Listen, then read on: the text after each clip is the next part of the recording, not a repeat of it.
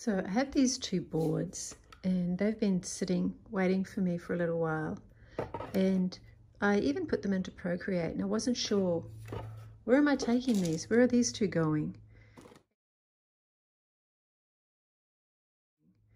And I've had a really rubbish couple of days where I haven't been able to be in here. And so what I've just done to help get myself back in, I had this piece glued on. All it had was this color and this sort of cream and this line drawing. And so I just got out a little bit of ink, which was these two, the phthalo blue and the raw burnt umber. I think raw umber is the ideal in paint to change the colors, but this is what was available in this big bottle, and I quite love playing with ink.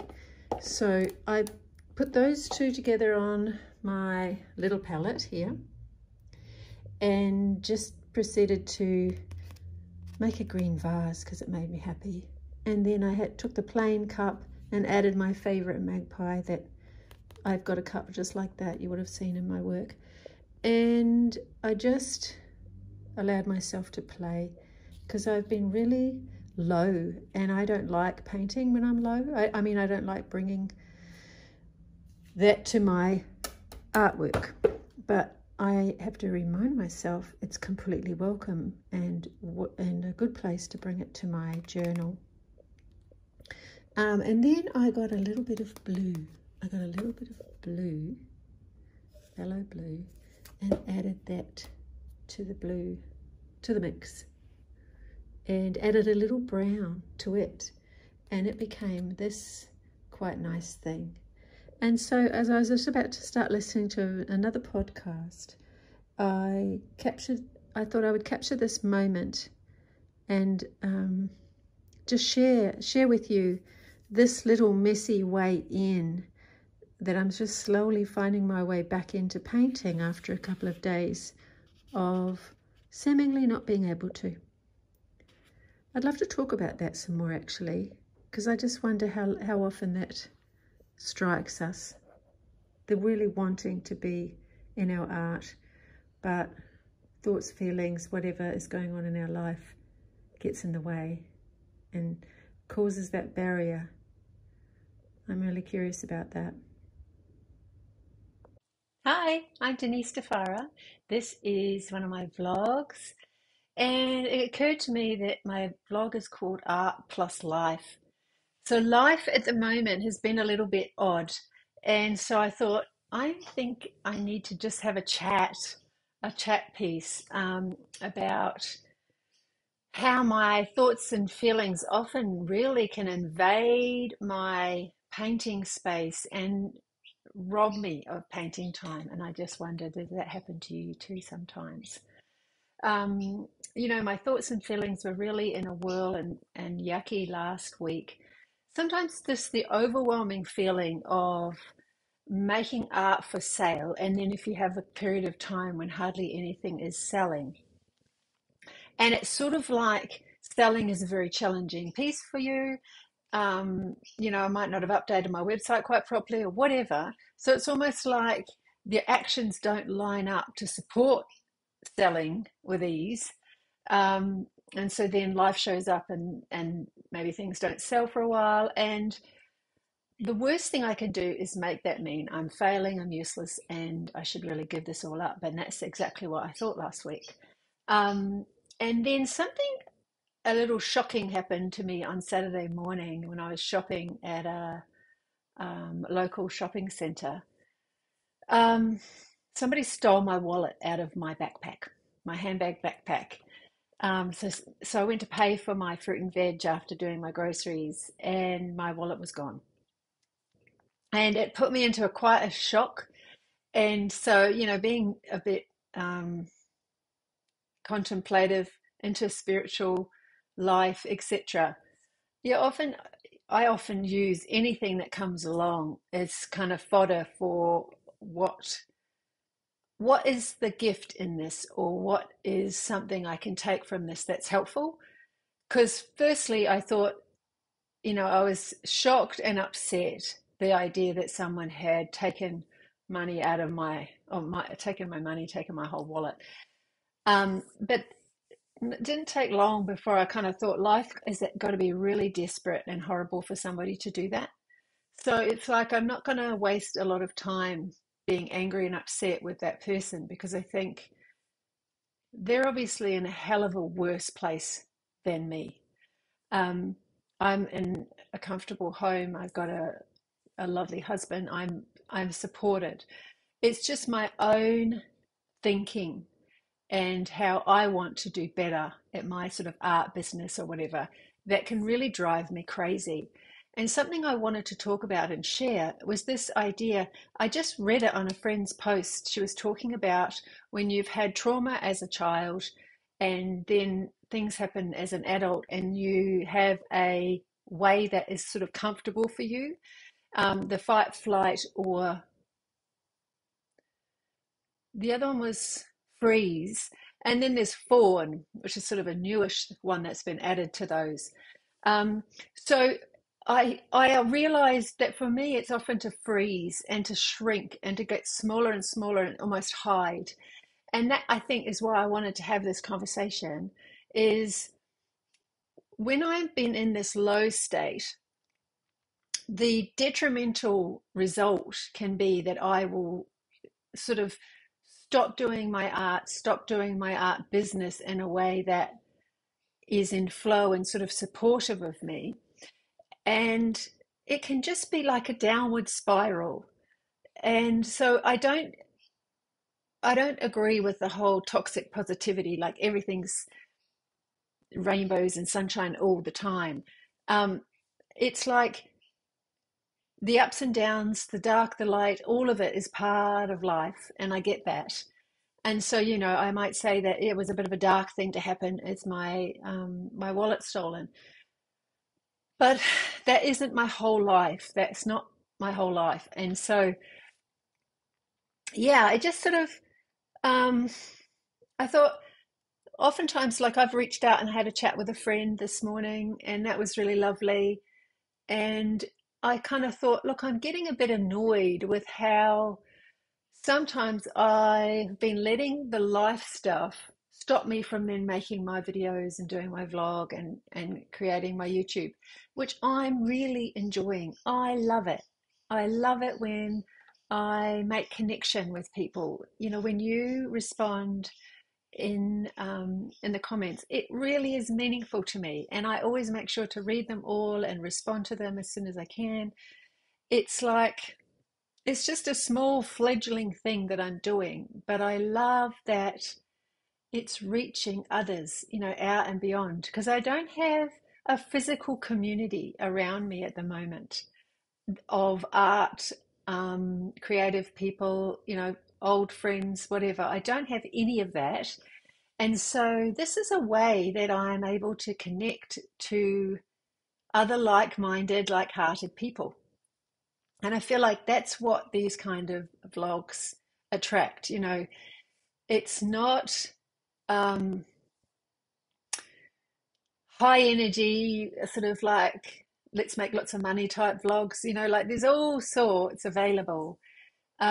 But I just wanted to make something in a way. I kind of want to make a vlog that I wish I could access when I'm feeling all my feelings. Um, connecting to people that are real, and creativity is your main source of, I don't know, it's sort of like a healing thing in the world.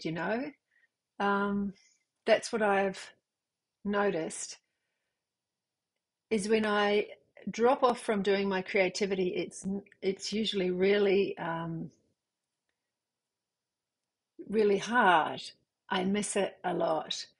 And then what that brings up is to contending with that perfectionism as well, because I think that comes in and knocks you off your perch sometimes as well.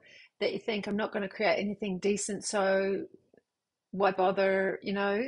Um, so I feel like I'm starting to ramble now, so I think I'll leave it there for now and see if I think of some other things to add, I will come back. But yeah, thanks for listening. And I'm going to maybe do some things in the journal for now before I attempt the changes I was thinking of making to this big painting behind me.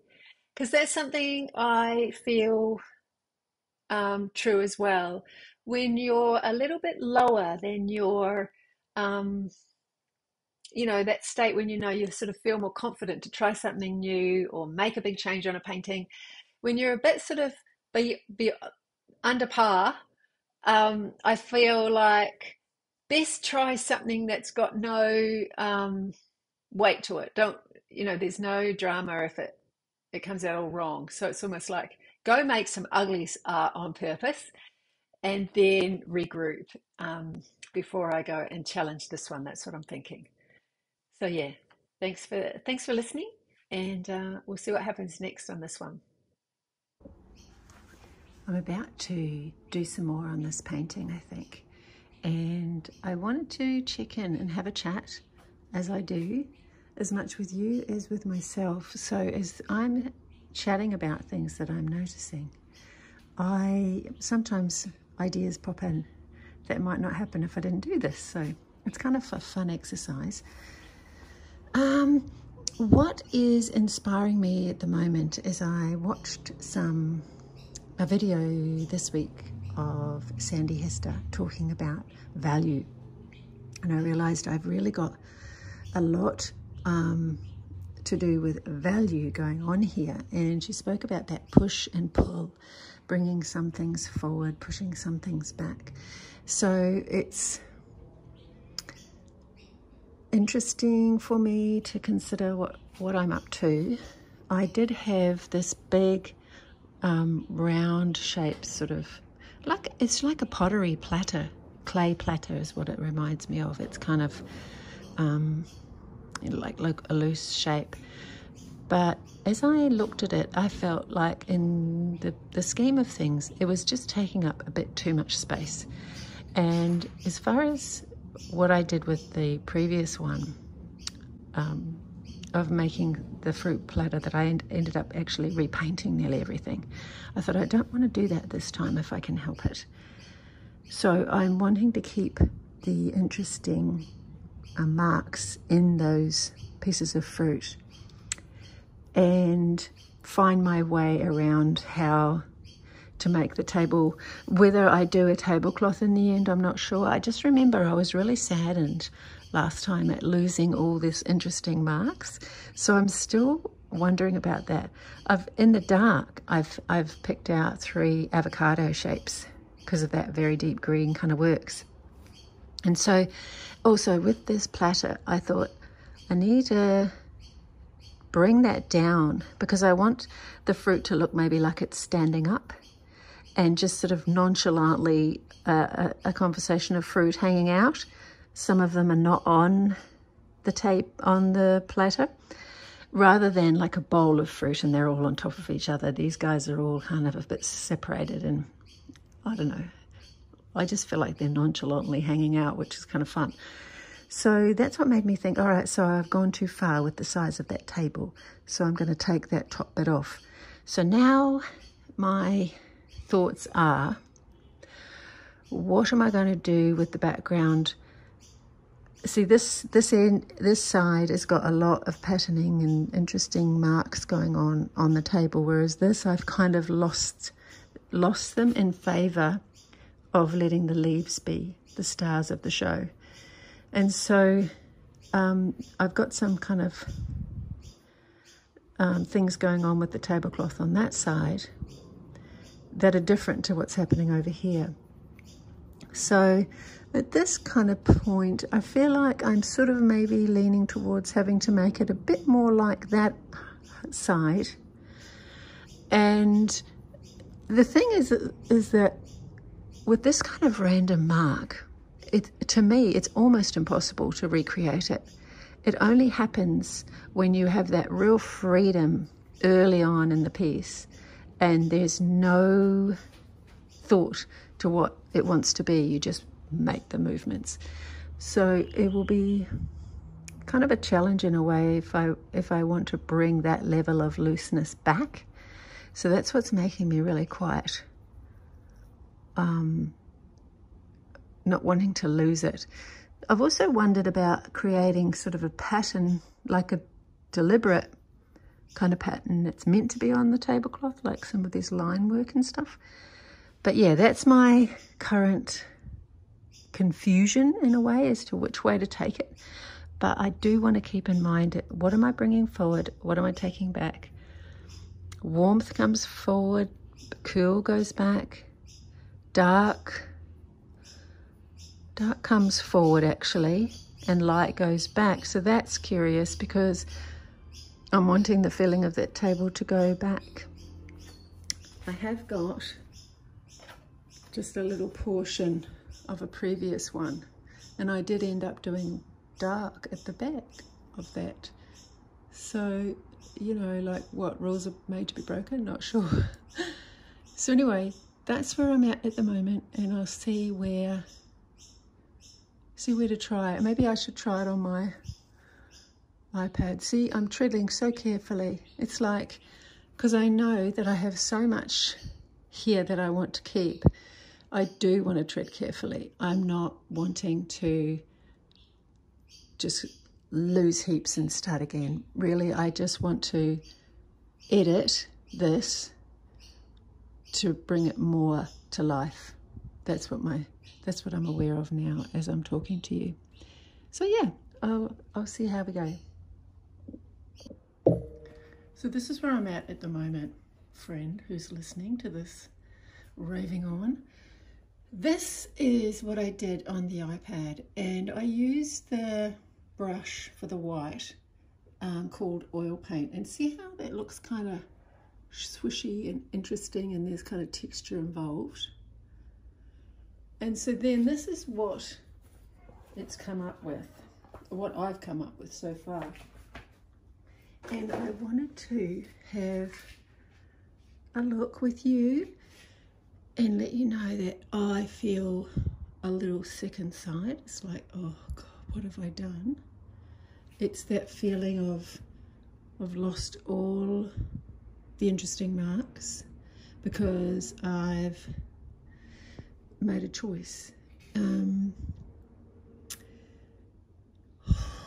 So yeah, I feel really quite uncomfortable. I've tried to do this dark chairs framing and bringing us in here, and now I feel, okay, let me see what I think. What do I love and what do I feel is not working? What I'm wondering about is the fact that there's so little marks in this corner. I liked the idea, like that I feel like there was a bit of a gradation going on. There's sort of moody colour, fading to quite bright. I'm not sure if that's still working or working in the way that I would like it to. I could do a bit of a glaze over this table. I could abandon ship and give it a whole, like a tablecloth. I was thinking like a white tablecloth with a blue check, blue line sort of thing. I had one of those drawn up in my iPad.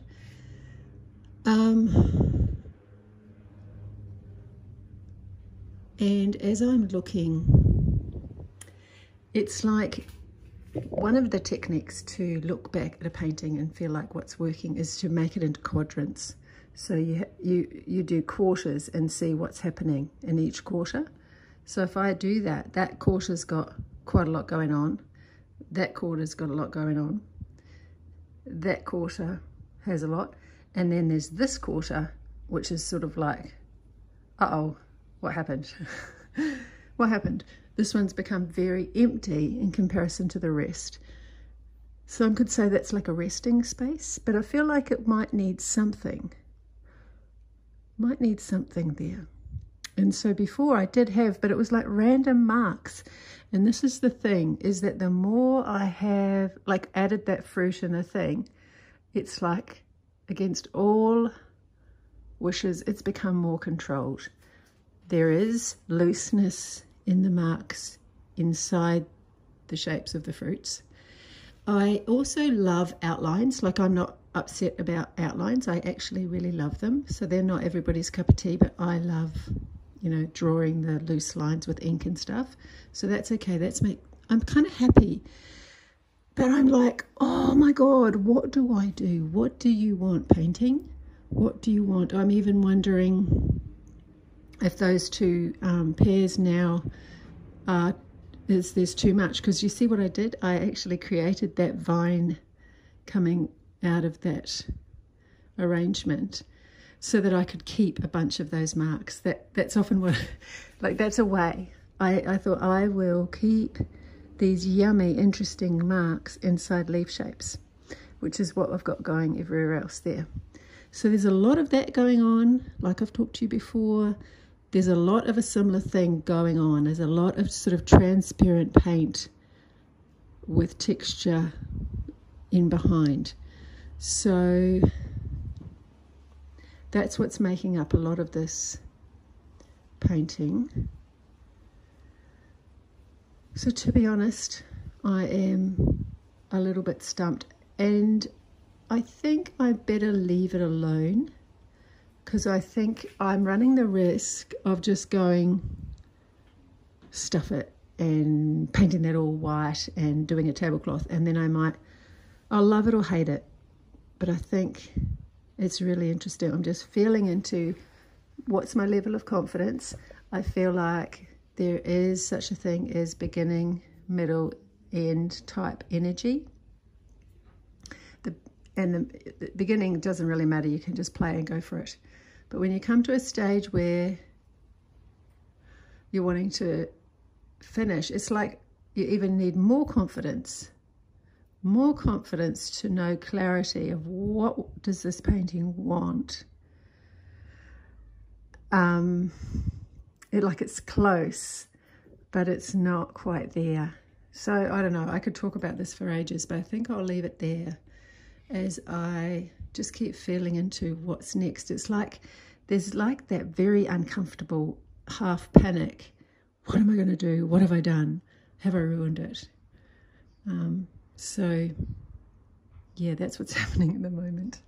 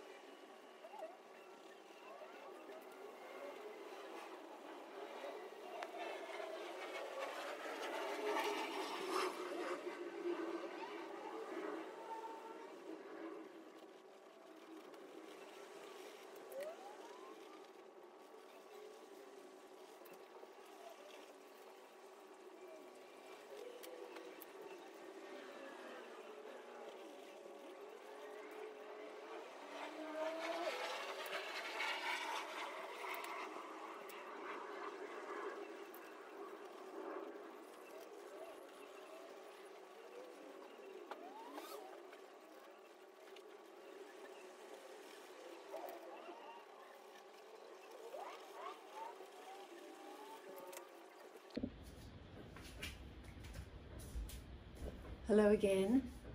So I spent some time yesterday on the iPad having a look at this, had a chat with my lovely friend Nancy in Adelaide, and there's going to go through a whole lot more changes. So I think what I'm going to do is I'll just do part 1 and part 2. So I'll send this one off into the YouTubes today.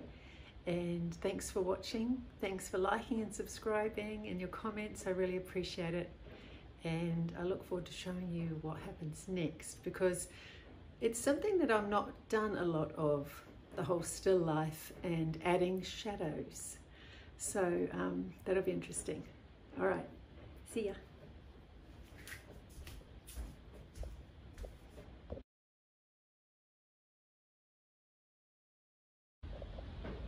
I'm releasing this little series.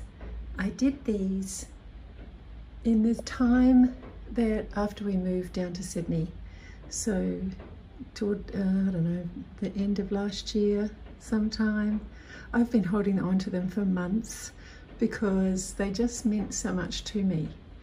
But I thought I'll offer them for sale, and I'd like to sell them as a series. And the series I've called She Moved to Sydney. So if you would like a little series of 3 very sweet paintings, just get in touch. I can send them anywhere in the world. They're really quite small and they'll be lightweight, so that's not a problem.